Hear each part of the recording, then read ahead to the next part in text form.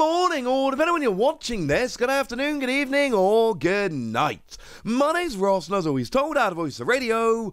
So today, I want to talk about a topic that has been on my mind for the past few days, and that is, are we going to be getting an Eevee Heroes 2? Now, a couple of points before we get rolling here. Firstly, I think there is an excellent chance we get an Eevee Heroes 2. Not that they'll call it Eevee Heroes 2, but you know what I mean. I think we're probably getting one at some point in the not too distant future. And secondly, there's no news about this. There's no trademark. There's no listings over in Japan.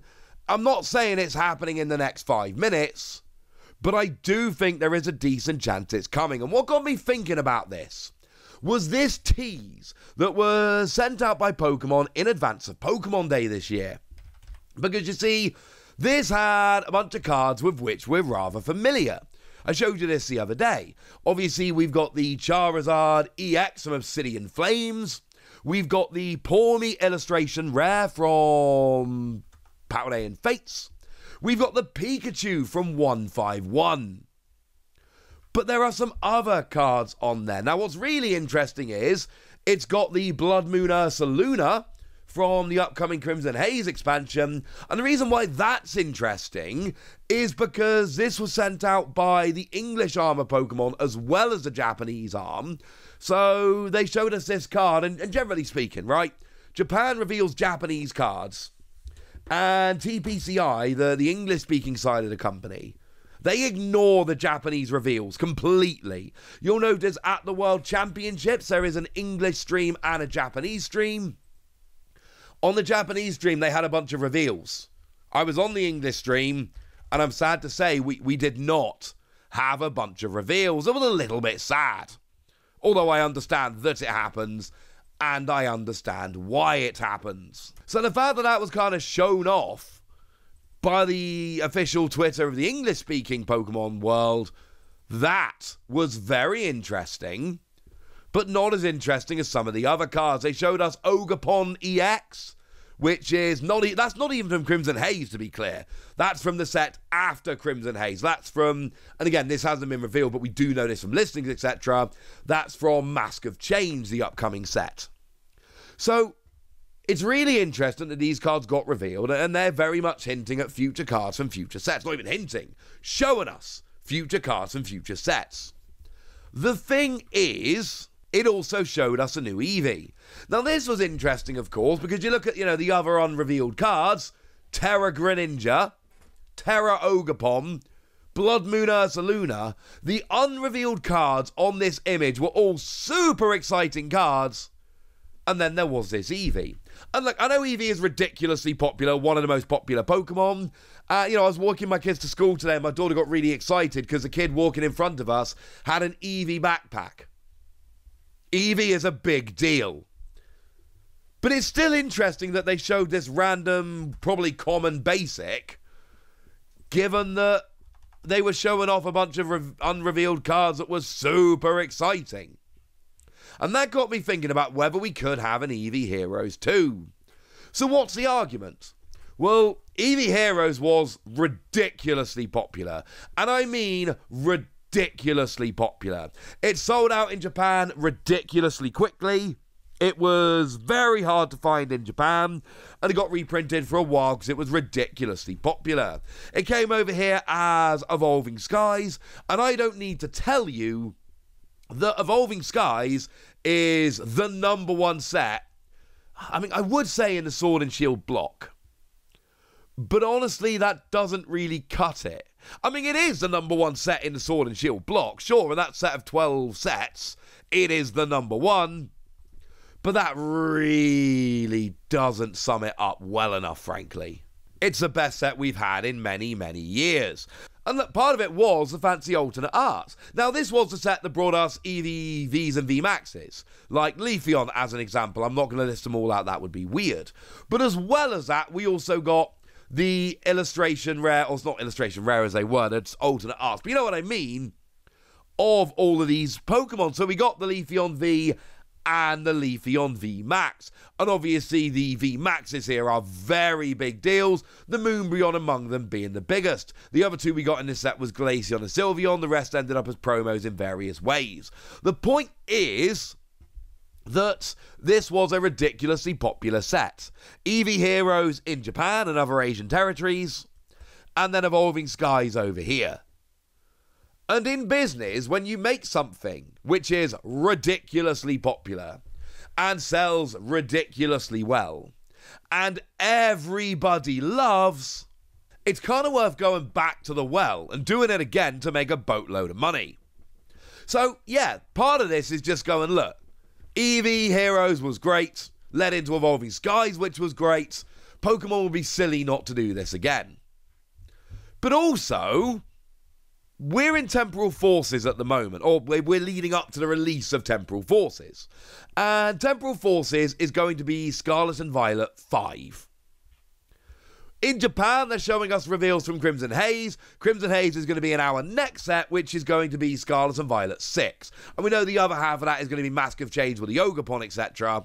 So, we're going to get to Scarlet and Violet 6 without actually getting the EX Eevees. Now, to put that into context, Evolving Skies was number 7. That was Sword and Shield 7. We are getting to the stage where we got the Eevees in the last block. And I know some of you might be going, well, hang on a second, Wassy, come on, mate. Do we have to have Eevee EXs? And the answer is yes, obviously we do. Obviously we do. I mean, let's take Umbreon as an example, because everybody loves Umbreon. Obviously, we got Umbreon V and VMAX in Evolving Skies. I just showed you that. But what was the gimmick before that? Oh, that's right.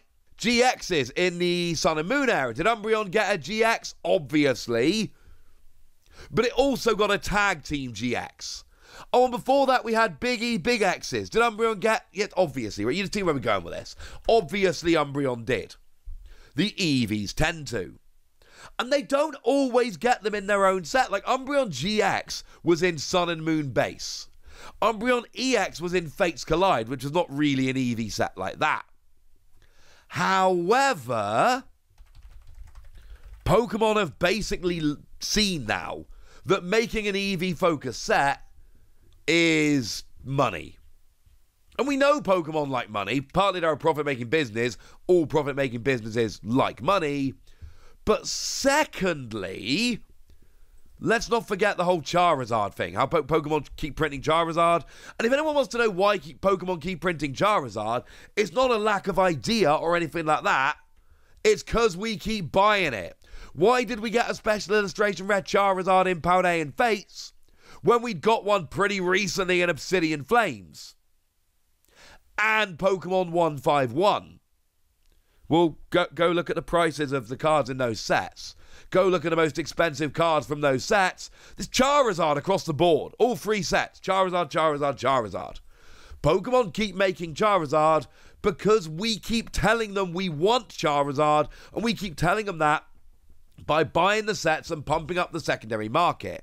And no, Pokemon don't make any money from the secondary market, and Pokemon don't really care about the secondary market like that. But does anyone honestly think Pokemon aren't checking the secondary market and following it to see the trends? Obviously they are. Obviously Pokemon are following the secondary market and looking at it to see the trends and using that to inform their decision making. Pokemon don't really care about the secondary market. They're not going to make their decisions to help or hinder it. They're not going to make money off of it. But they absolutely are going to use it as a source of information and tell them what's going on with their own product. They would be frankly silly not to. They know Charizard sells, and they know the Eevee sell. And look, Eevee's always been popular, but I don't think anyone really saw Eevee Heroes and Evolving Skies doing quite as well as they did. And I'm not saying nobody thought those sets would be popular, okay? Everybody knew those sets would be popular. That's not what I'm saying. I am saying that nobody knew they were going to be that popular. That they were going to be good to that extent. Because who could possibly have predicted that? And all this is coming around right now, and it's making me think, it's happening, ladies and gentlemen. It's happening. And again, I'm not saying it's going to happen in the next couple of months. I'm not saying it's going to be the next set or anything like that. I'm saying we are...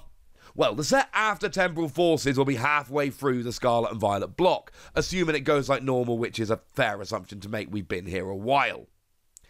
And we've not had any Eevee EXs. And in previous blocks, where we've had Eevee EXs, like the, well, not EXs necessarily, but like Umbreon GX in Sun and Moon, like Umbreon EX in Fates Collide, Pokemon have just slipped them in as and when and not waited that long into the block. We don't usually get halfway through the block without the EXs. Or whatever equivalent card we have at that point. And I don't know for certain, I can't tell you for certain, but that tease for the Eevee got me thinking we've not had him yet. And with Eevee Heroes being as big as it was, and with everything else going on with the fact that we haven't had them yet, and that's a little bit weird, I'm thinking it might come soon. But for now, we're going to have to wait and see, and for now, I want to hear from you guys. Is this something you would like? How hyped would you be? Let me know in the comment section. Go nuts!